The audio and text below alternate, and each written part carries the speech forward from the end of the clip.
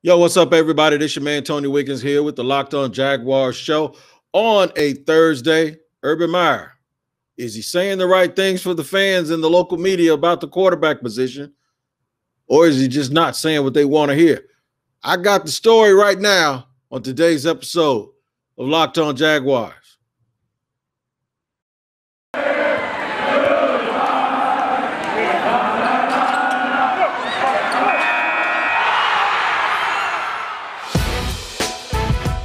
It's the Locked On Podcast Network, your team every day.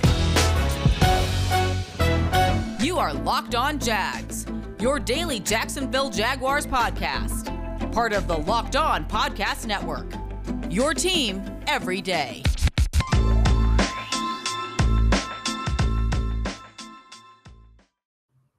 Oh, yeah, man. We're here live on a Thursday from the Wiggins studio here in the lovely Riverside part of Jacksonville. I am your man, Tony Wiggins, here with the Locked On Jaguars podcast.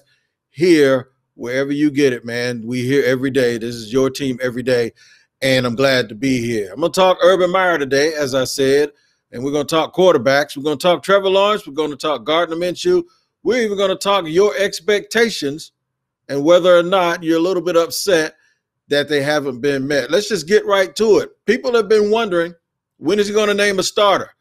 You know, all of this talk, let's go back. Let's just set the template a little bit. In the offseason, the Jaguars secured the number one pick. We know that. Urban Meyer took the job, and primarily one of the reasons was because of the chance to draft Trevor Lawrence. Shad Khan even had a press conference and talked about the ability to finally obtain a franchise quarterback, right? There's all this talk that he's a generational talent in Trevor Lawrence. It's Trevor Town, Trevor this, Trevor that, Trevor this, Trevor that. All of this stuff, special workouts before the workout. All of these things that kind of got the fans all riled up, right? Right. Then they come into camp, and all of a sudden, Gardner Minshew is playing well, Trevor Lawrence is playing well. Both. I'm going to tell you right now, Trevor has not done anything to disappoint anyone who's seen him play. Not at all. Gardner, on the other hand, has actually done some nice things. I'm going to tell you the difference between the two guys, and I'm going to tell you why fans are so upset that Urban won't just flat out name Trevor Lawrence the quarterback, okay? The difference between the two in practice is this. You see way more upside with Trevor Lawrence.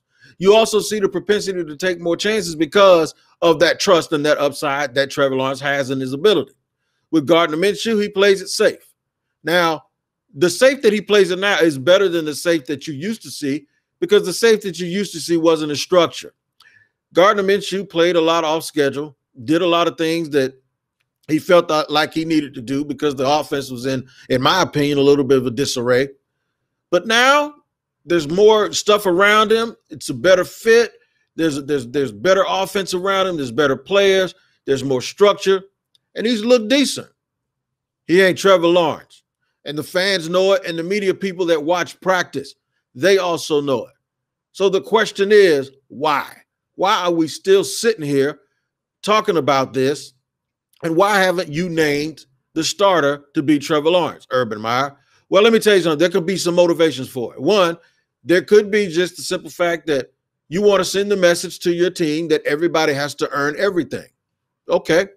The other thing is Urban could simply just be fulfilling a promise to Gardner that he's going to give him a shot. That also gives you credibility with the rest of your team. He also could be trying to boost the tradability of Gardner Minshew organically, not making it up. The kid's playing well. He's playing well, right? But you're organically trying to simultaneously give Gardner a chance, make Trevor earn it, as well as it doesn't hurt that if you say that Gardner's playing well, that somebody else who has a quarterback situation or an injury situation will look and go, we'll give you a second-round pick for Gardner Minshew, or maybe a third-round pick. I get it. The Jacksonville fans and media people, they don't want to hear that stuff. One of the reasons is because you teach people how to treat you.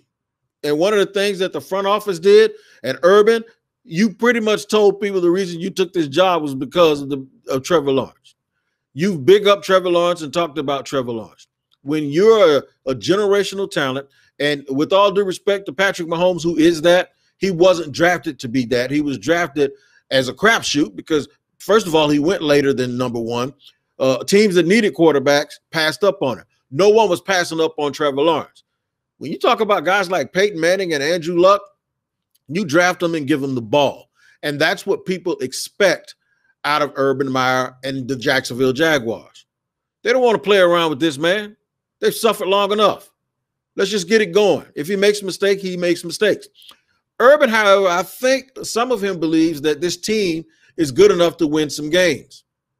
And even if it means playing it safe and winning games early without rookie mistakes, that they don't have to suffer through rookie mistakes that cost them games and cost losing to happen, that they can do both. They can win and bring Trevor along at the right pace. So this might be more about Trevor Lawrence just not being ruined early and being developed properly than it is about him not separating himself from Gardner Minshew. Still, ain't nobody trying to hear that. That's the bottom line. When you've been Jacksonville and you've been a team that hasn't won very much, and the fan base is starving. I mean, like starving for something good and something positive. Ain't nobody trying to hear that. We waiting. These fans would gladly go sub 500 as long as it looks like that they're aiming towards something for the future. They don't believe that kid can learn anything with a baseball cap on and holding a clipboard, and I happen to agree. Now, I've seen practice. The talent is there's a huge difference. There's a huge gap. And the bottom line is usually talent wins out. What we're going to do, man, we're going to talk about it a little bit more. We're going to talk about, we mentioned yesterday on yesterday's podcast, why I did not think it was a good idea that Gardner Minshew be traded, because if he's going to be a real good backup, he can be a real good backup for you. So I don't think Gardner Minshew needs to be traded or needs to be moved on to another team.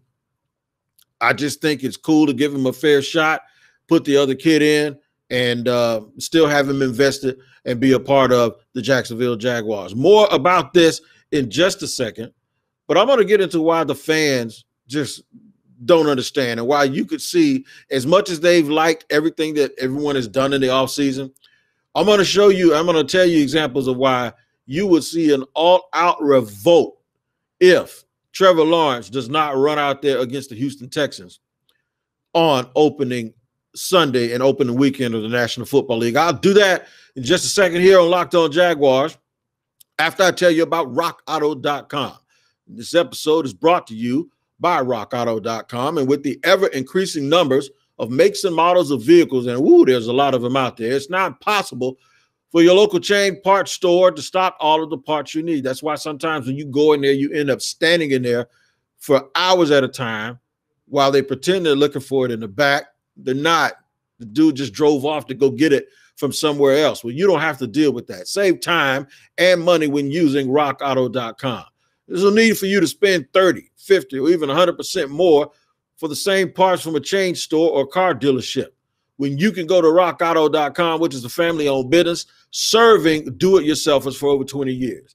The prices are reliably low for every customer. They have everything you need, from brake parts to tail lamps, motor oil, and even new carpet. Go to rockauto.com right now and see all the parts available for your car or truck, and write Locked On in there, "How did you hear about us?" box, so they know we sent you. It's rockauto.com and Locked On, man. That's what we do. You can be a part of the family too at rockauto.com. All right, moving along here, we're going to continue on talking about this quarterback situation. Look, man, the bottom line is a big part of what has happened in this offseason, a huge part of it is it was the addition of Urban Meyer, because he's a winner, right? It was the commitment of the owner, Shad Khan, to do something different, to do something out of the box, to really galvanize the fan base and the franchise, that really showed a serious commitment to winning. Not just a commitment to the city and having a football team here, but a commitment to putting a product on the field that would be more representative of the city than the product that you've mostly seen over the course of the last 7 or 8 years, right? For the most part. And they've done all of that, but make no mistake about it. The number one part of all of this stuff has been Trevor Lawrence. I mean, the guy, if you're not local here, you don't really get it and understand in Jacksonville that one of the things that's happened here, there have been podcasts dedicated to him, right? Every single thing about Jacksonville and about sports has been Trevor this and Trevor that, and rightfully so. This is why you sometimes have to be careful. I was at practice, and there were people that I know and the people that I trust that were saying, get Minshew out of here. I'm ready for him to go. Those are the same people that 2 years ago that bought into the whole Uncle Rico persona of Gardner Minshew. It is really, what have you done for me lately? It's like, we'll love you until we get somebody better looking to love. And that's the dangerous part of sports. And I don't think that's going to happen with Trevor Lawrence. And I know this is a sort of an outlier situation where you get a guy who is a generational talent, a guy who's been the number one player at his position since he was in the 9th grade with the golden locks and goes to Clemson and wins the national championship as a freshman. I know it's all different. And I know Minshew's a first-round pick. But it's almost as if it appears sometimes that because you're so desperate, you're looking. You ever seen a desperate guy who can't get a date, and he looks the part of a desperate dude, and that becomes the reason why he can't get a date, right? So the Jaguar fans are always looking for something to be happy about, and it's always been so short-lived because they invest too much in trying to find football joy. When they finally do get something, they want it right now. Urban Meyer might be making the best decision long-term for Trevor Lawrence and his future as to not get him dinged up or to rush him into a situation where he makes mistakes, or to get him into a situation where he's not winning games because of those mistakes, whereas another guy in Minshew, while he won't be as high risk, will be safe and not turn the ball over, even though you won't get the highest reward for the risk that you take. What it is, he won't lose games for you. He'll be safe. The problem with that is Urban Meyer has never struck me or anyone else as a guy who's willing to play it safe just to win. Urban Meyer's always struck a lot of people around here as the dude that's willing to put the most talented players on the field. And if they make mistakes, they make mistakes.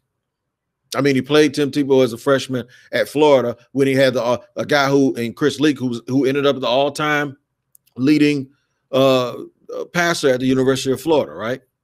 But also remember this. He decided to play R.J. Barrett over the kid that actually came into the game when Barrett got hurt with the bigger arm, who won a national championship for that team. Also remember this. He chose Dwayne Haskins over Joe Burrow at Ohio State. So sometimes he'll choose the safer option over the more risky option if it means a short-term winning situation. There were some rumors, and I don't know how true it is, that he also kind of chose John Brantley over Cam Newton and allowed Cam Newton to transfer. And folks say, well, no, Cam Newton got in trouble. Cam Newton was accused of stealing a laptop.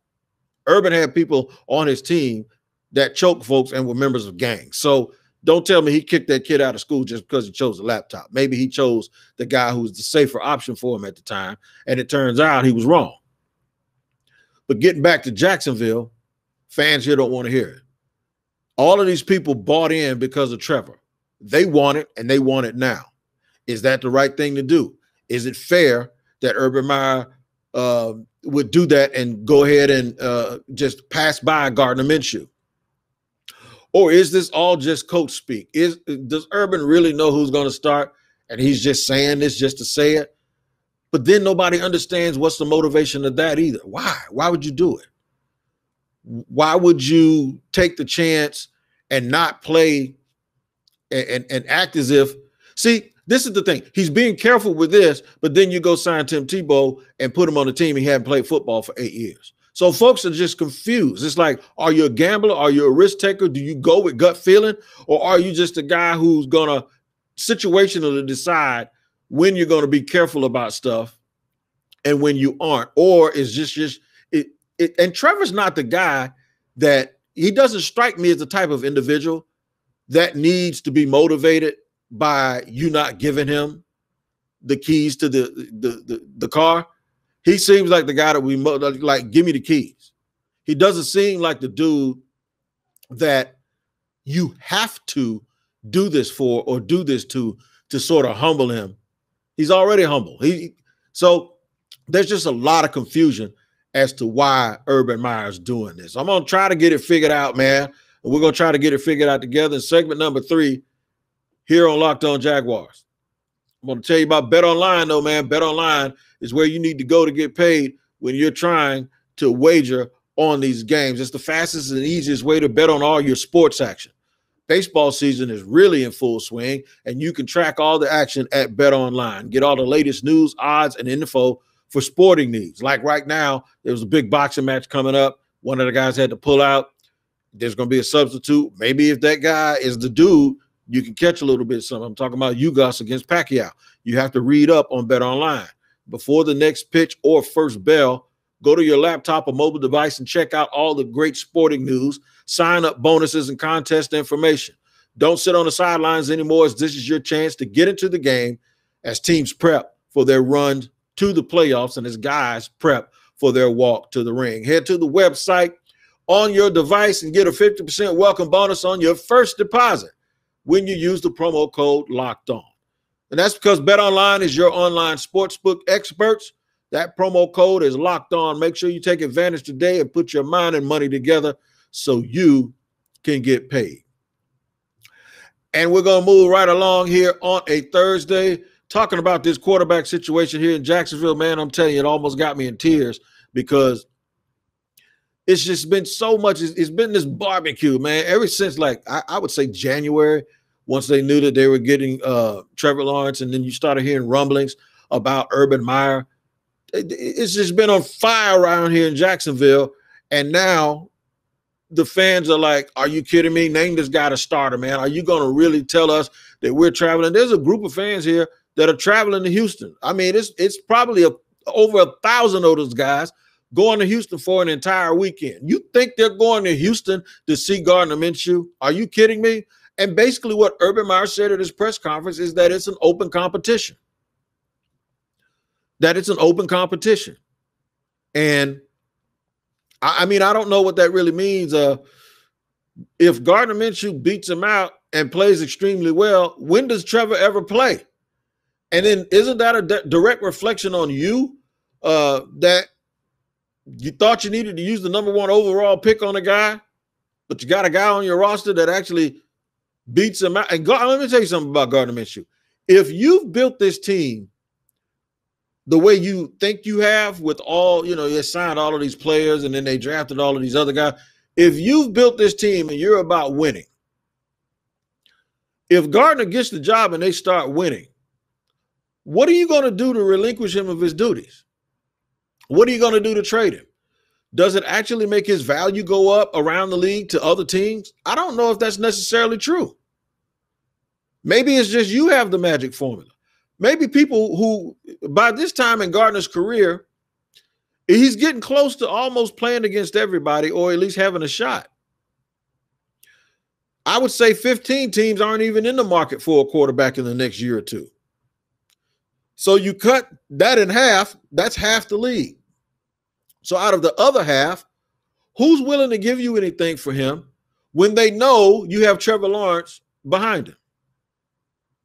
And at some point, Gardner's rookie contract is going to run out. Whoever is going to sign him is going to have to pay him. Somebody's going to be in a Kirk Cousins situation again where you're going to have to overpay for a dude that ain't as good as the money you give him. And then your organization is going to be stuck. So I'm just really, really trying to figure out what gives here. Trevor's your guy. Go for it.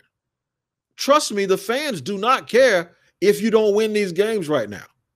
The fans would rather go 6-11 with Trevor playing and learning from his mistakes than go 9-8 with Gardner Minshew as your quarterback.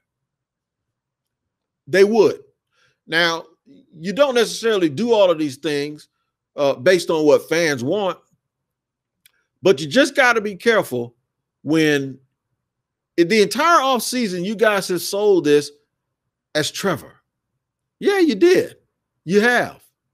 And sometimes some of the people in the media, they did it to themselves. They bought into it and they went overboard with the Trevor stuff. But you have to understand where they came from and why they did it that way. You have to understand where the fans came from and why they did it that way.